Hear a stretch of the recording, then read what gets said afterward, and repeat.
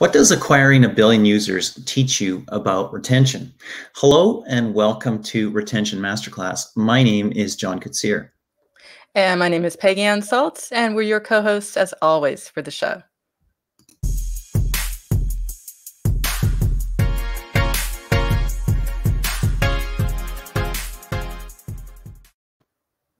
So Picsart is a true global phenomenon. It's in the top 0.1% of apps. In terms of installs, it's hugely popular, and people have used it to create and share over 100 million pictures and images. And of course, before you get to that number, which is phenomenal, John, it's a new milestone. This is like hot off the presses for us here, right? But before you get there, you have to have a value proposition that people appreciate. You have to have a solid funnel. And you have to have a user experience that delivers. So we've got all three in one person because we have Jeff Roberto, VP of Growth Marketing at Picsart. We're going to learn about how Picsart got to that billion, how it became a serious player with some serious staying power. And that's actually one of the most interesting things for me. I mean, you know, this is mobile, right?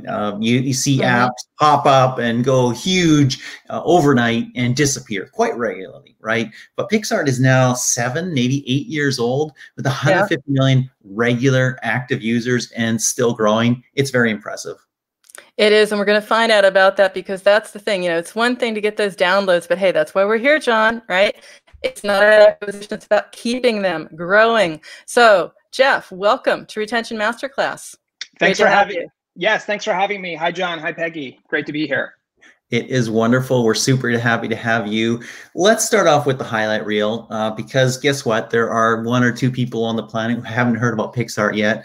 Sure. Talk about the recent highlights.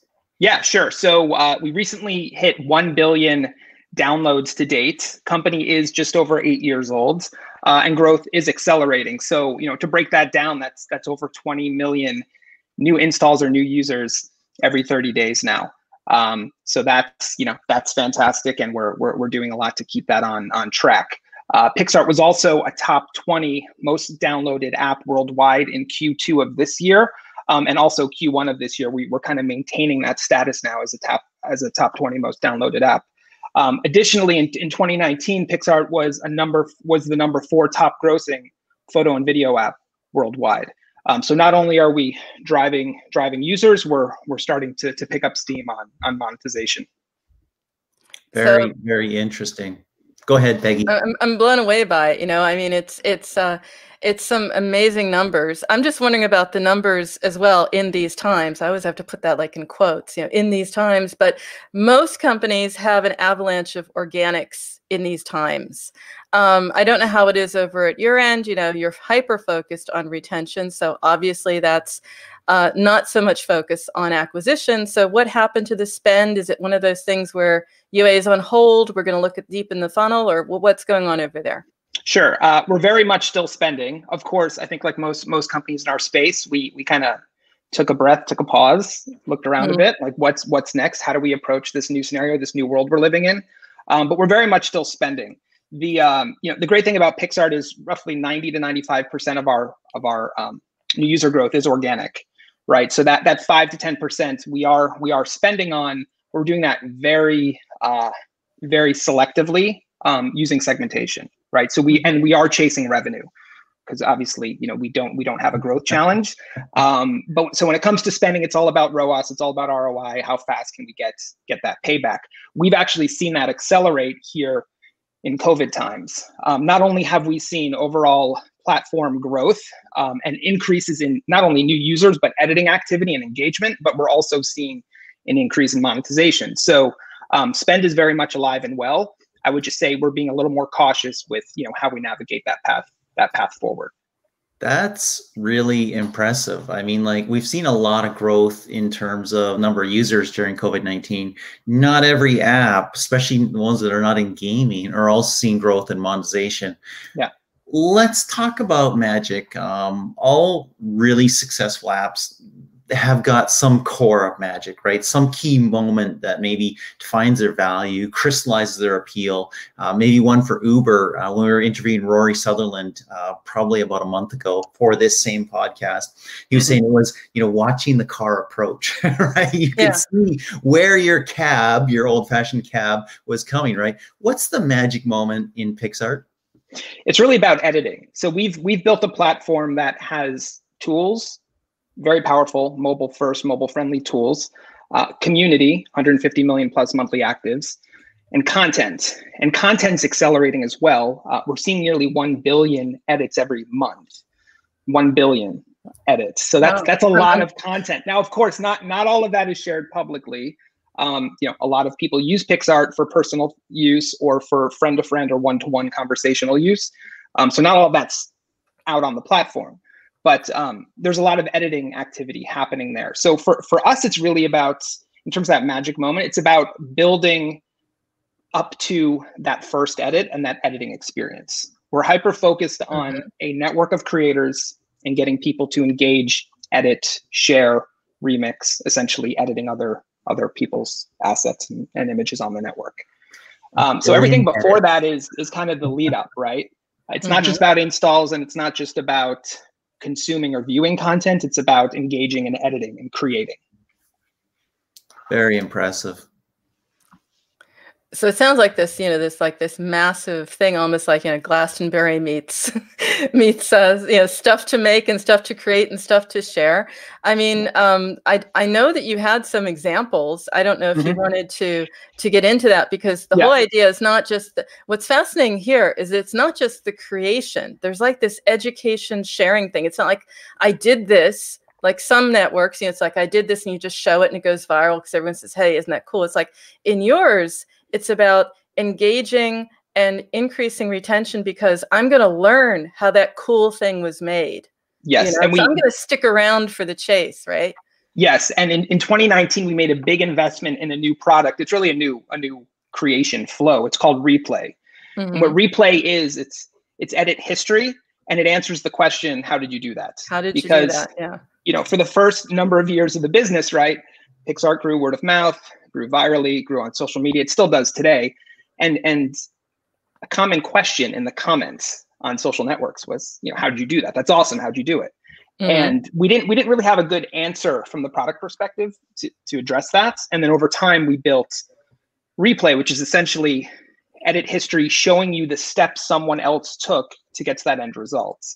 And each step is editable or can be borrowed by somebody else. So you can come in and engage in a replay, right? And in a couple taps, recreate what someone else already created and, go off and share that. Or you can engage further and decide, you want to keep steps 1 and 2, but you want to edit steps 3 and 4. And we give you that opportunity. And this is all happening on mobile. And so Replay is becoming, for us, a big retention driver. Not only is it engagement, but it also is keeping people coming back to see, what new replays are on the network, and what can I create today? Like I'm looking to create something cool, and we've enabled every user on the network to create their own replays. So you and I can go on and decide once we finish an edit whether or not we want to share that as a replay and let others borrow those steps. That is so cool. I love those videos. Yes, I do use TikTok occasionally. Sorry.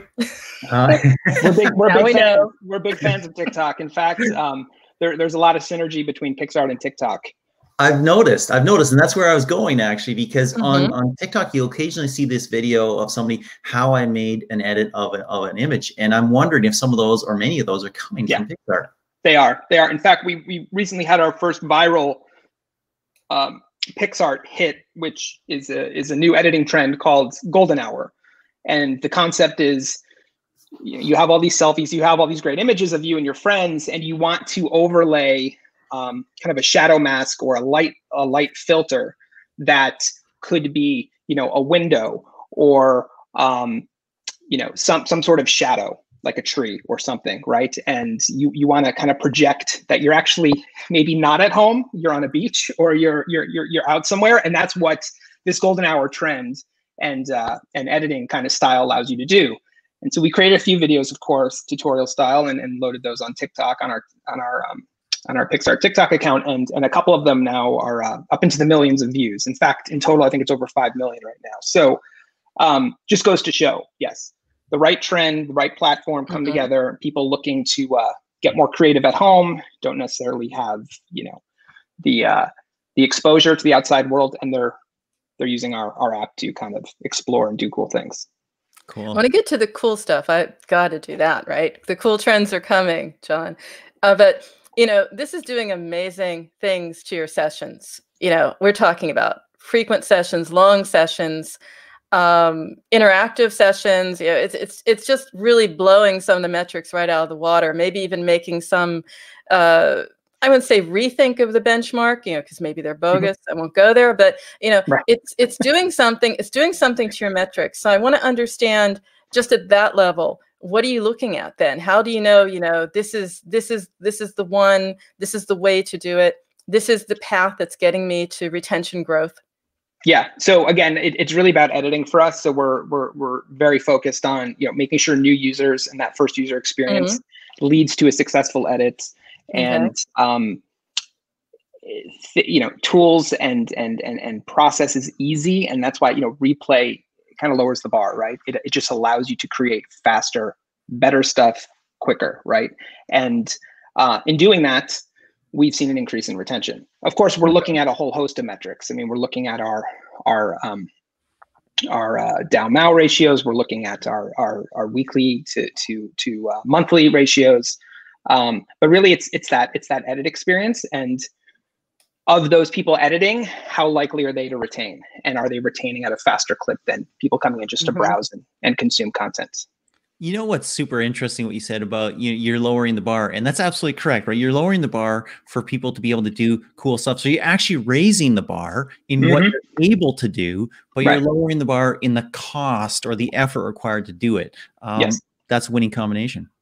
Yes, and education is a big part of the platform. In fact, we're investing more now than ever before in terms of tutorial creation. As we were talking about TikTok, editorials or tutorials that really teach people how to do something, and then give them the fast track to do that. That is very cool. I mean, I have to just say as an aside, I love it when we have a platform that empowers people rather than just sort of give it to them. So this gives them tools.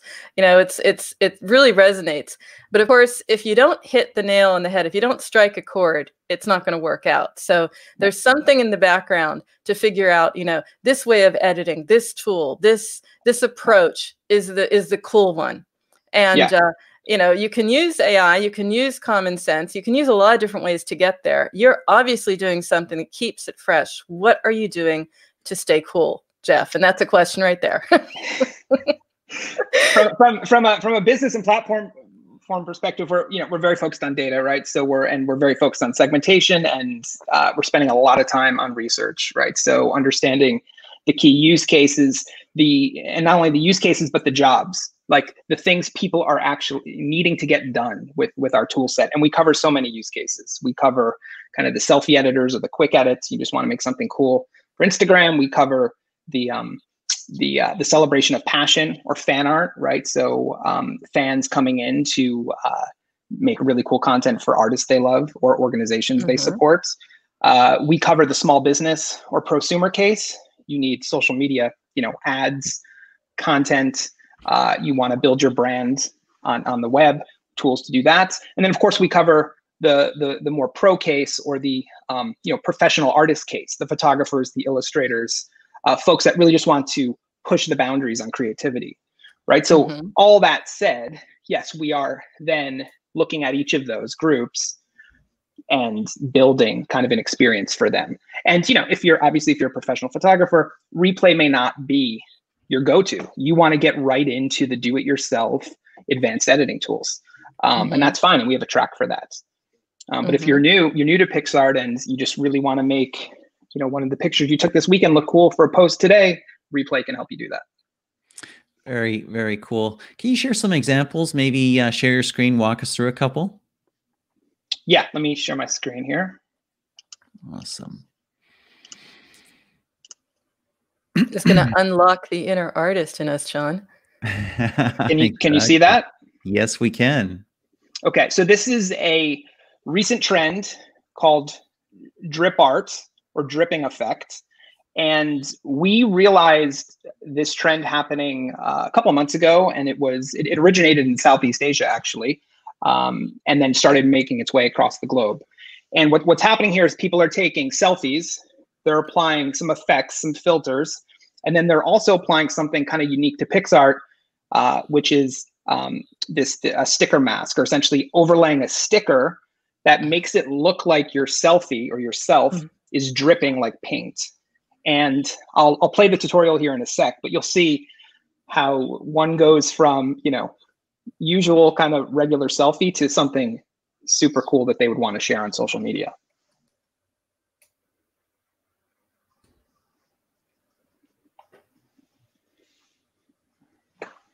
Ooh. So they're cutting out themselves. They've removed the background. They're adding effects.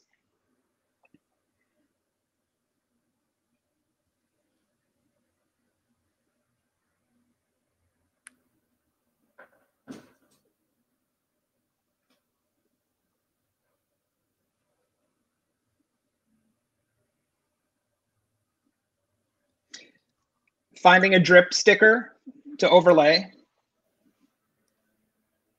Changing the color, reversing the color there. Yeah. So it matches the background. Finding additional stickers to put in the background. And all this is available via replay, right? So you could actually grab and sort of use this yourself. It is. It is, yes. In fact, this is one of our best performing replays here in terms of engagement. Wow, I would replay that. Yep. Yeah. And so there you go. Then you share it, share it to social. You can share it to Picsart, save it to your device, iMessage it to a friend. That is amazing. That is cool. It's all pretty simple to do. Now, of course, that person went through all the editing steps themselves, and that tutorial replay makes that, attainable in a few taps. That is really, really cool. You may get another download of Picsart pretty soon. Yeah, I mean, it makes it look so simple. I need to do that. I won't look as good as the person who did it, but right. I'll try. Well, to see that. To be fair with if you're using someone else's steps, it's quite easy to do. I'm looking forward to that. I'm going to try that. So in fact, one more point on that. There was actually, when that trend broke, there was a big dispute on social media between kind of the purists that use, higher end desktop editing tools, like, downloadable software for desktop. Yes. And of course, you can create that in software like that. But then you have, here, mobile replays where you can do it in a few taps. So there's a big kind of debate over, no, you need to be using these types of tools to create those sorts of edits, and the kids on social media aren't having it. They just want to get it done. No, I'm with the kids on this one. I'll take the easy route. I'm not carrying all the bits over to your computer for the video of me to go to you, and you carry. Right. I'll take technology. Thank you very much. But what you've actually shown us here, and with the going viral, that kind of proves it. A lot of what builds into your success is trend spotting, finding the right trends and jumping on those, or at least building the right technology so that people can jump on and create trends on your platform. Do you have some advice for other growth marketers about how to spot the right trends and to take advantage of them? Yeah, I mean, there's no right answer to this, and we're using a kind of a custom combo of people, tools, software, and process. And to be fair, it took us a while to kind of perfect that in terms of how we spot and react. But that is very much part of our strategy today. So we'll use, of course, our social media teams on the front lines, and they're constantly testing and posting and understanding like what types of visual elements, tools, tutorials get engagement, right? And so we do a lot of kind of testing that way and understanding. And then once we kind of understand, we'll go deeper in a direction.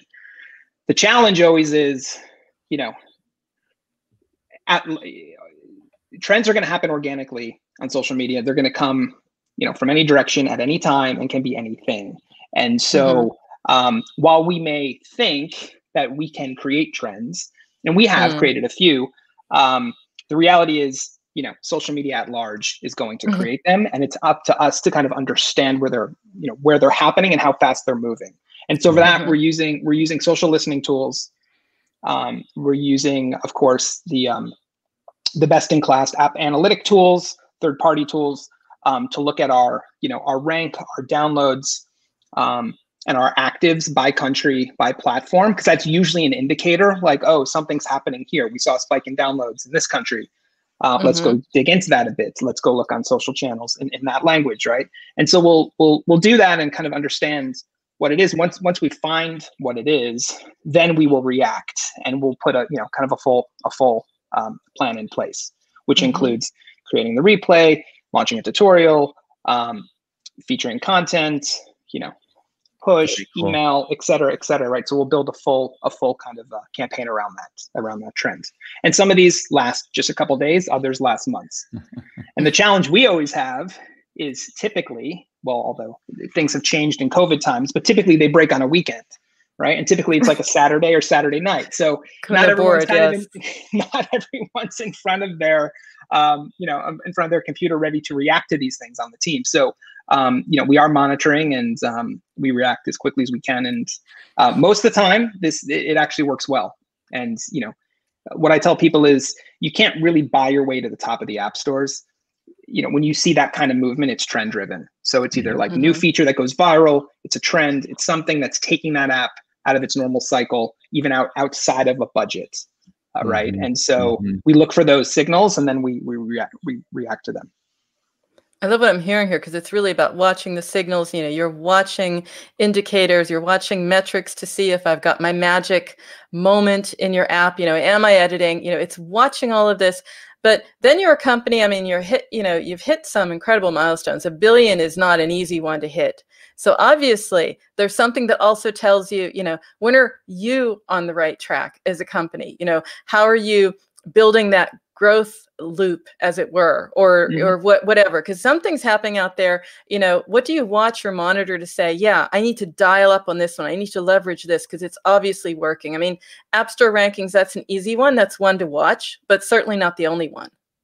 Yeah, we're looking at a variety of things. It's ranking, and we're looking at that by country and platform. It's downloads. Those spikes really tell us if there's something hot or trendy happening.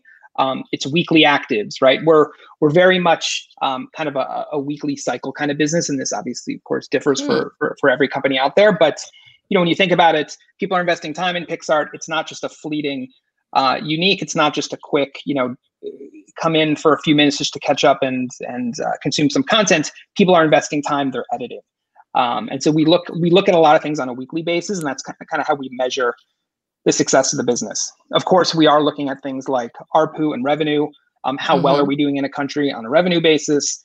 And then we're also looking at retention in a big way, both new user and subscriber retention or revenue retention. It's really a combo of all those things. I want to just interject something for a moment, because weekly active, now that's a different one. So now your retention curve, your retention, your natural retention cycle is what is a 7-day. You've compressed everything we talk about here down to that week. Right? The challenge with monthly in a business like ours, and I guess most social and kind of entertainment apps, is by the time you see a trend or a signal, it's probably too late. And you do need to measure yourself on how well you're doing against the week before versus the month before. Otherwise, I think you fall into a bit of a strange zone in terms of like, can you really manage the business forward? Absolutely. Especially if you're talking about kids, a month is an eternity, right? Yeah, and totally. So, and it's not just obviously teens who are using your app; it's many others as well. But certainly for those, certainly for social, if it's not weekly active, it's gone, it's out. Yeah. And daily, I would say social, arguably socials looking is the major socials are measuring their business on a DAU basis, very aggressively. I think we eventually get there. I think right now, kind of, we're in this weekly cycle, and it's working well for us. Yeah, absolutely. So let's talk about retention and re-engagement. Mhm. What channels are you using right now for bringing people back into the app? And as you're using those channels, what kind of CTAs do you use and what really works?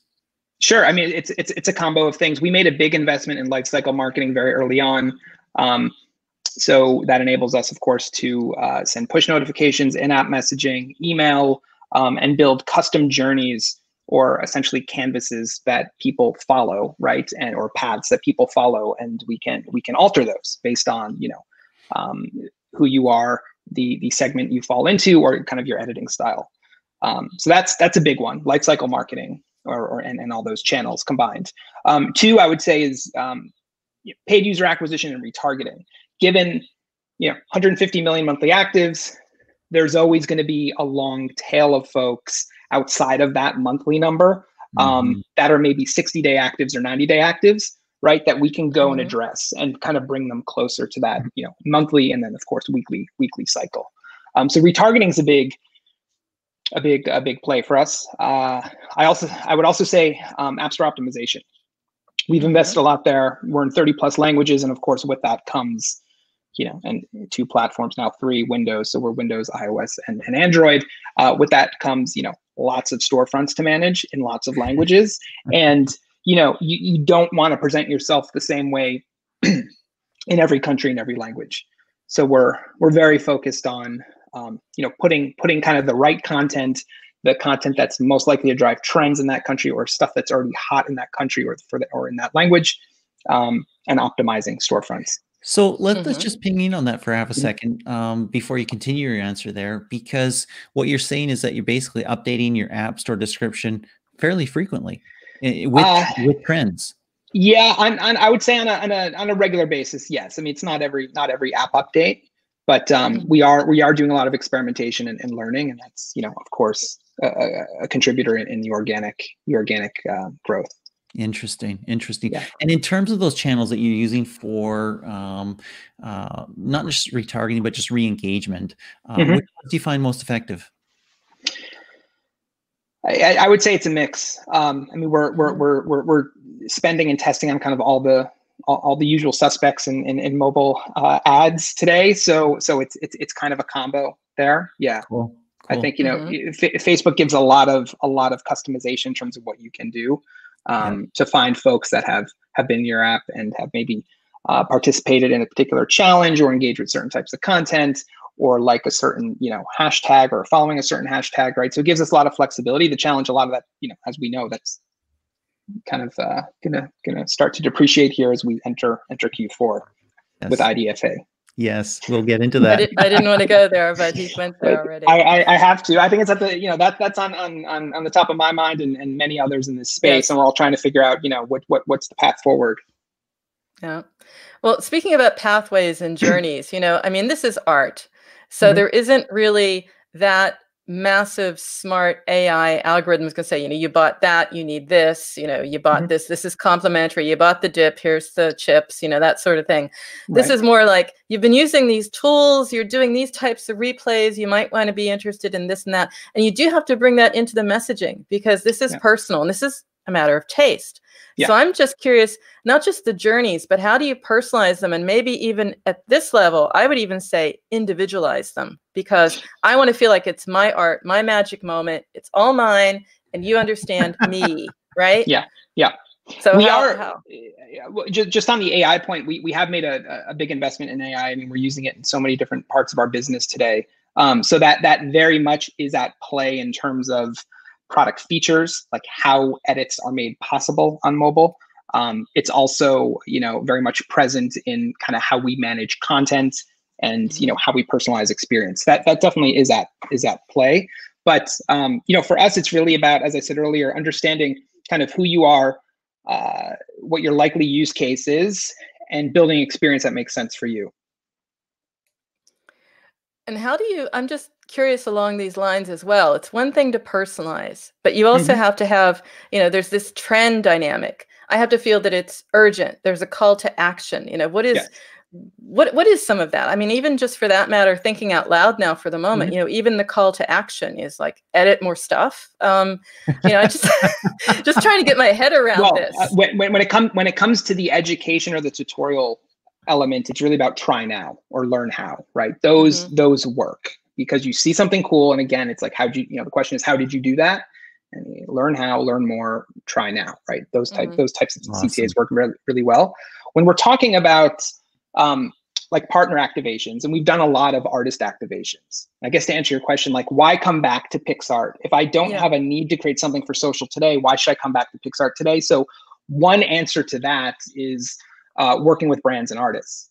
And in this lane, we've partnered with major names. I mean, folks like Maroon 5, Gwen Stefani, Taylor Swift, Will Smith, Meghan Trainor, lots of A-list celebrities and artists. And in those scenarios, we activate our community and their fan base through creative challenges. So we'll create a challenge, and that challenge could be a few days, a week long. It'll have some parameters, and the artist or the brand will give us some assets, right? So we're able to use those within the challenge, and fans will be invited in within Picsart, and then we'll also go out and, of course, run campaigns on social media and invite those fans in to participate. And in that case, there is there's a very clear sense of urgency, because this is an expiring challenge.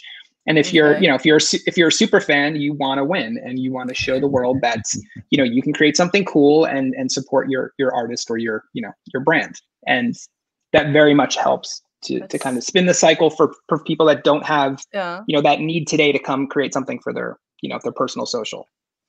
That is so smart if you think about it, because again, it's almost like that gamification on a different level, John. If you think about it, I want to go in because I have to build the fort for my community. That's what I'll do in a game. Here, I'm back to it. It's like I want to show my my undying love for a K-pop band or something like that. Well, I'm going to ask you.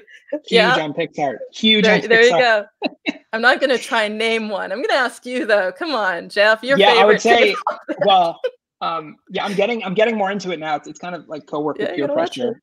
We just actually launched a partnership with a band called Twice, a K-pop band called Twice. Okay. And they're a rising star and group in the K-pop world. But I think if you look at those fan communities, they're hyper active and very viral on social, and they will do whatever it takes to get their artist to trend on Twitter and to make sure their artist gets views on YouTube. In fact, the latest Blackpink video, which came out under a month ago, broke 3 records. I was just reading about this yesterday. Broke three Guinness World Records. The most views in 24 hours, the most music video views in 24 hours, and the most viewed YouTube music video by a K-pop group in 24 hours. Got over 80 million views in 24 hours. That's unheard of. I mean, we haven't seen that kind of activity in years past. Wow. Even when major U.S. artists have debuted videos, they didn't get 80 million in a day. But Jeff, when we publish this video, I mean, we're going to 100 million in 24 I hope so. hours. I'm looking forward. Peggy's social network, mine, your name. I mean, forget about Twice. You have to tag it Picsart and also tag it some other K-pop band names on Twitter, and I guarantee you the views are going to go right up. Every K-pop band. Yes. Everyone. I'm going to do my research, but I do have to check this out, because you talk about your trends, and I mean, this is really if you dig deeper into what we're talking about here, fun aside, this is a great recipe for retention and growth. Yes. Because it's saying gamify it, get people committed. They love their fan. Okay, let's get them going here. And it's like the best creativity wins. How can you lose? Yeah. And then in addition to challenges, of course, we run our own. So not only do we do the branded challenges with partners, but we run our own house kind of Picsart challenges every day, every week. And those are constantly running. We've also kind of relaunched our discovery experience in the app. And so now we have a page of hashtags, and you can follow hashtags, and within there you can find anything from types of content to artists you love. And once you follow that, it builds kind of a micro community around that hashtag, and then you're editing around that. And of course, when some folks are good at editing and creating replays, and others are just learning how, they're following along, and now they're editing against that interest. Yeah. And that's a very powerful concept. And that is also a big driver of retention outside of the challenge cycle. Because some people feel, maybe I'm not good enough or I'm not ready to participate in a challenge. So, participating in a hashtag stream of edits is maybe a little more inviting for new folks. I love just hearing the story. I mean, you've been around the block a few times, 7-8-year-old app, not just brand new, but obviously started out as an editing app and becoming social with the challenges. It's really, really impressive. It's amazing. It's kind of, there's a little bit of Instagram in there. There's a little bit of TikTok in there. There's a little bit of other things in there, and the social as well. We talked about a lot of successes, and you have a lot of them. But guess what? Everybody fails. And usually most of us, I don't know, maybe it's only me, fail more than we succeed. What didn't work in your retention marketing efforts? Yeah, the list is long for sure. I think we all have these stories. What I like to say is we're either winning or learning. We're never losing, right? So failures are an opportunity. Failures are an opportunity to learn. I'm a big fan of actually promoting things that aren't working internally, because I feel like that, it educates and it keeps us kind of on our toes. Like these, we need to watch out for this, or let's learn from that experience. So a few things come to mind. One in particular comes around experimentation and testing.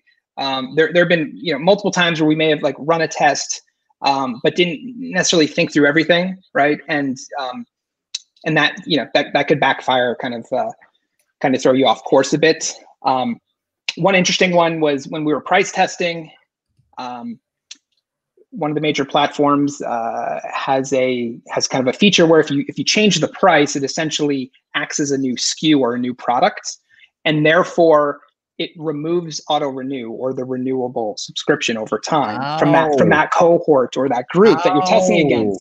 And that can come back to hurt you, of course, when it's time for those users to renew. And so, once we learned that, they were like, oh, wow, now we need to go do more win-back marketing to keep that cohort. That was a $10 million mistake, potentially. I'm not putting words in your mouth. It was not 10 million, because when we're doing these tests, we're doing them on, we're doing them on small groups of users. Good. But it was a, good learning, and, something that, we'll now take forward. The other example I would give is, if someone is choosing to turn their subscription off, right? There's so many ways, and we see this across the board with so many different apps, how they handle that scenario. Do you send them an in-app message? Do you send them an email? Do you wait 3 days? Do you prompt them right before their subscription will end, right? And so we learned that it's, there's a delicate mix there in terms of messaging and channels. And it's very important to message in-app and also get to them through other channels, because you're reinforcing, right? And we'll use maybe different messages in each case. Nice.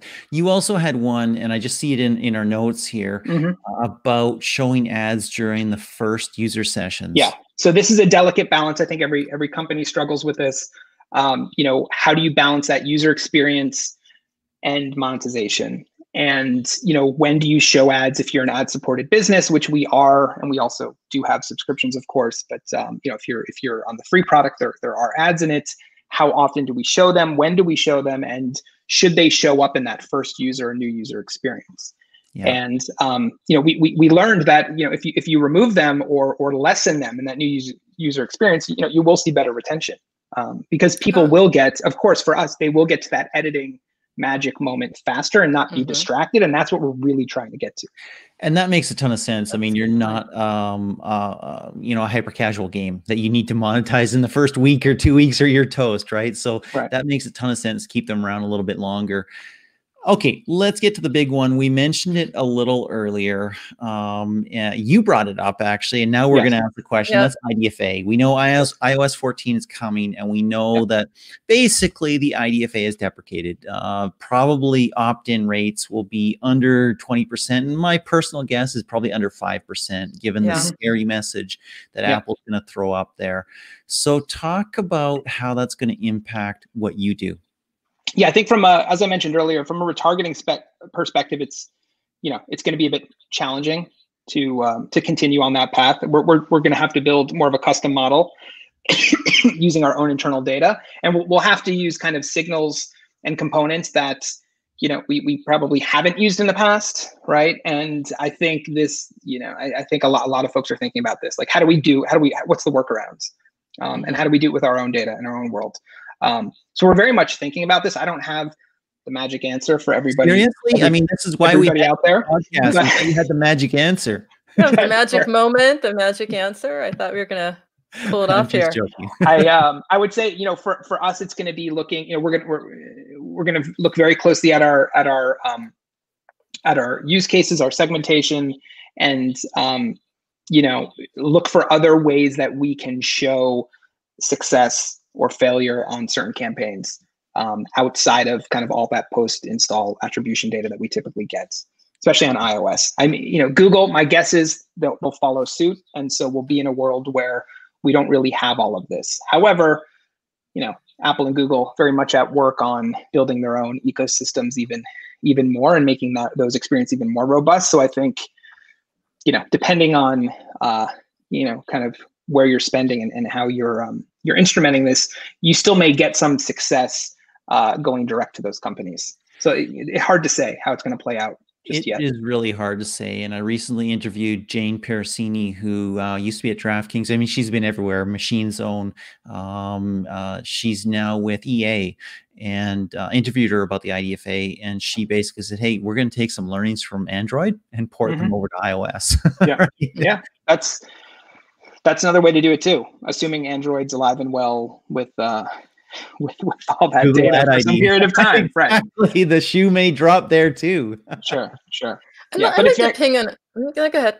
No, I was going to say, I mean, it's very much top of mind for us. I mean, good news for Picsart. As I said earlier, we're 95% organic today. So it's not like, you know, we're going to stumble, but we are thinking about this in terms of, you know, what does this mean for us?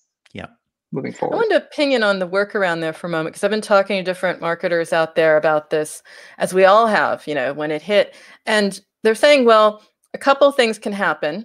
If you have a good store of data, which you do from all the years that you've been around, you can start to go back in that data, and you should start to model more with your own data. So go for your first party data and stick to modeling it differently and thinking and building from that. Then I talk to others who say, no, actually what you need to do is you need to get as many other touch points as possible and start to sort of triangulate that. So that means I'm going to go way into getting emails, and I'm going to even try to get telephone numbers, because the more data I have, and we'll see how that one works out, right? Because now we're really privacy focused. So asking my phone number instead of asking for my opt-in, I don't know if that's going to work, but I won't go there. So that's another way. Get a lot of data and sort of build it together. I'm just curious if you have a view on either one, because those seem to be the two schools of thought of like, what can we do so we're not toast? Yeah, I would. I mean, to be fair, I think it's a mix of both. I do believe, I'm a strong believer in you know, kind of owning the customer experience. You know, having that customer profile, having more information about the customer, direct, you know, business to customer, so you can really manage that the right way. The challenge with all the platforms today is you just don't have that level of detail. You don't have that level of personalization. And so you're always trying to like optimize for stuff that might be right, but not exactly there. And so email plays a big role in that, right? I feel like that's a very smart strategy for growth marketers, is to lean more into email, and not necessarily just to deliver more campaigns, but really start to understand, you know, some behavior around email. And also, you know, start to build that relationship over time, right? So it's not about, you know, can I get a message to you every week? It's like, okay, we have a relationship, and I can reach out to you about certain things along the way when it's time. And you can use email for lookalike marketing, lookalike audiences, which you can't use IDFA for anymore. Yeah. Very good point. So we got a vote there for email, all right, which is I'm just trying to get a feel for this, because they're going to have to be talking about this more and more as we get closer and closer to September and beyond. So we talk about some challenges, all right, and we got a thought or two here about the workarounds. Talk about opportunities. Let's be positive about this. What do you see on the horizon as being like the next big thing for you at Picsart, or maybe just overall for all marketers? Yeah, well, I'll speak to Picsart first. I mentioned owning, the customer relationship and building on that. We are building on our web business now. So obviously we grew up on mobile and have been mobile first for so many years. We're shifting to web and bringing tools to web and building a full experience there. And with that experience, then yes, having that email address, having that customer profile, having that direct relationship is very important. So that's definitely a big focus for us. The other I would say is video. Making a big investment in video. In fact, just this morning we announced the acquisition of a video effects app called The Effect, and it's of course, mobile first video editing, video effects, mostly used for social media in terms of making videos look really cool, right? So we'll build on top of that and start to build out a bigger video editing product. We have one today. It's early days. We're going to be spending more time on that. Wonderful. That's interesting. I can see there's like a platform because it makes sense. Now you're going to give me more tools. I'm going to be in lean back mode, right? Because I'm confined at home anyway. So I may as well sit at that big desk and be very uncool in front of that big screen.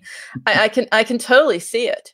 I can totally see that as being a platform, even for everyone who has to go to social media now. I'm reading a lot about, the micro influencers and others who are going to have to figure this out, or small business. You said yourself, small business. So where are they going to go? They're going to either learn from the replays here, or they're going to figure it out themselves. Yeah. And they're spending, more time on social than ever before, because we're at home, less space, more time is what I like to say, right? So you're using your mobile device or your computer to escape or to entertain or to relax, right? And so you're engaging in that way. And yes, you're using tools and we're finding a lot more people are willing and able to learn now. Like they have the time to learn new things. So we definitely play into all that. Really, really interesting. Also super interesting that you're going multi-platform. I mean, every major successful platform pretty much is multi-platform. So that's a big step and good to see. Jeff, want to thank you so much for being with us on Retention Masterclass. Thank you so much. It's been a great conversation. It's been awesome, Jeff. I look forward to continuing it because I can imagine it somewhere down the road. Couldn't you just see it, John? Some sort of like bringing brands together with creators and sort of being the middleman or the connector. Yeah. Maybe even Jobs. Who knows? We'll have him back. He's got something in mind. You got to see it in his face. there's more coming for sure. Keep an eye on our website for now. I knew it. Absolutely. Thanks so much, Jeff. It was amazing to have you here. We'll have you back sometime soon. Thanks was again. Amazing, Jeff. For everybody else, hey, whatever platform you're watching this on or listening to it on, hey, like, subscribe, comment, all the above. If you love the podcast, rate it, review it. That would be a massive help. And time flies. It's a wrap already. Here we are at the end of another show. Of course, until the next one, keep well, stay safe. And this is Peggy on Salz signing off for Retention Masterclass. And this is John Koetsier. Have a great day.